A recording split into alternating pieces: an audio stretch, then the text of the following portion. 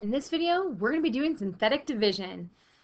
Synthetic division is amazing. It's way faster than long division and super helpful. So in order to divide ax to the third plus bx squared plus cx plus d by x minus k, you use the following pattern. So here, you take the coefficients of the dividend, right, which is these pieces right here, and you're going to perform this pattern. So you bring a down, and then every time you move diagonally, you multiply by k, you multiply by this. And then vertically, you're always adding. So everything you do is adding vertically, and everything diagonal is multiplying. This is our remainder. And this piece right here is going to be our coefficient of our quotient. So let's do an example, because I promise it's going to make so much more sense, and you're going to just love it. So the first thing that we're going to do is we're going to take a look at our problem. It says x to the fourth minus 10x squared minus 2x plus 4, and we're dividing them by x plus 3. So notice here that we're missing an x to the third term. So we need to make that a 0x to the third. So what we're really looking at here is x to the fourth plus 0x to the third minus 10x squared minus 2x plus 4. Because you can't have any of your degree spots vacant. It's got to have something in there or it's just not going to work. So the next thing we're going to do is we need each of the coefficients. Now remember that here we have, right, an imaginary 1, because that's 1x to the fourth. So we're going to have our 1. Then here we have a 0.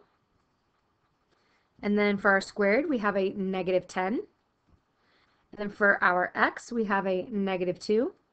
And then for our constant, we have a 4. So just to kind of go over what this is like the x to the fourth, x to the third spot, x squared spot, x, and the constant spot. Okay? And now we're going to divide that by k. But we are like, whoa, what is k? So what we're going to do is this x plus 3, we actually are going to take that and set it equal to 0 and solve. So it says x equals negative 3. And this number right here, that's the number that is our k value. So we're going to put negative 3 right there. And now we're ready to do this problem. So we're going to start by bringing down our 1, because there's nothing to add with it. Then we're going to multiply. Okay, we're going to multiply. So negative 3 times 1, and we're going to put it right here, is negative 3. Then we're going to add these. And 0 plus negative 3 is negative 3. Now I'm going to do negative 3 times negative 3, which is going to give us a positive 9. So now we're going to add. And when we add that, negative 10 plus 9 is a negative 1. And now we're going to multiply what is negative 3 times negative 1. And that's going to give us a positive 3. Right? Positive 3. Then we're going to add those. Oops, my 1 disappeared. Let me go ahead and get that back real quick. And then negative 2 plus 3 is a 1.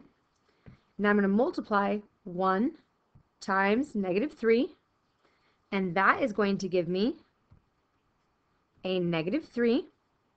And now I can add those. Now I can add those. And 4 plus negative 3 is a 1. So you're like, what's happening here? Promise, it's going to get easy right here. Just going to move it up so we have some more room. Okay, so remember how I said that this was the x to the fourth spot? It moved over.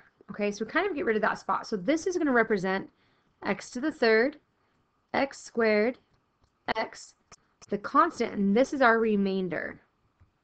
Because the whole point of dividing it was to take it down a degree. Okay? So what we're really looking at here is we're looking at 1x to the third minus 3x squared minus x plus 1 over x plus 3. Now remember we got that from up here. And so this right here is our solution. See how much faster that is? than doing the long division. Like we already have our answer. And so a lot of it is just knowing how to not manipulate, but deal with those leading coefficients and how the answers come back for us as new leading coefficients. And probably the most important thing to remember is that if you start with an x to the fourth here, you're going to finish with an x to the third. So every layer you go, it takes a degree away.